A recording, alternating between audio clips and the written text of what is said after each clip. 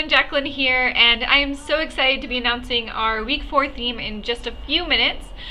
I cannot even believe that we have already made 3 games and we're going on to our 4th game. This has been a crazy ride. I've already learned a ton about time management and the importance of planning before you start working on a project.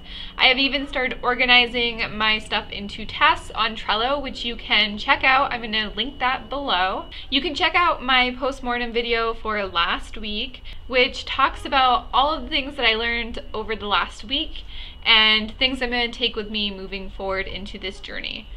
If you're just joining us this week, you can check out my previous videos on the games that I've made over the last 3 weeks.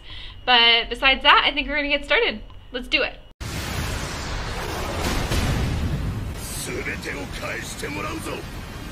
for one. And one for all. Because we are one for all. And we are all for one. All for one.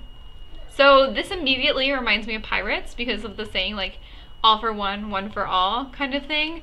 I guess what that really reminds me of is not Pirates, but like that SpongeBob episode where they're fighting with Mr. Krabs over the Flying Dutchman's treasure that they found based off of a board game. All for one. And one for all. If that's not inspiration, I don't know what is.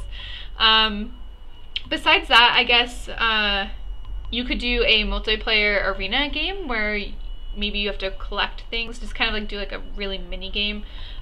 Very like Mario Party-esque, where you fight against the other couple of players and maybe you're collecting things and you want to be the one to have the most. So you could use this as like maybe like a mechanic. So maybe having more than the other players gives you like a bonus or different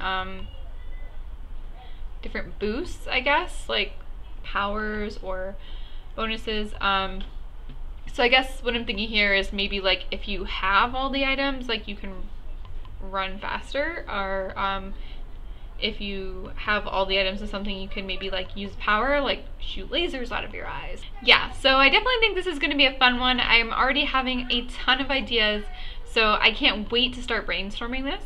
I will also be doing a brainstorming video shortly after that where you can see my process in brainstorming and just see what I came up with this week. If you like this video, like and subscribe, join our Discord because we definitely want to talk to you about the games that you're making. And if you love these videos and would like to see more, support me on Patreon. I am planning a whole slew of upcoming videos on game design topics, tutorials for Unity, and more. So I love your support in that, and I can't wait to see you guys in the next video.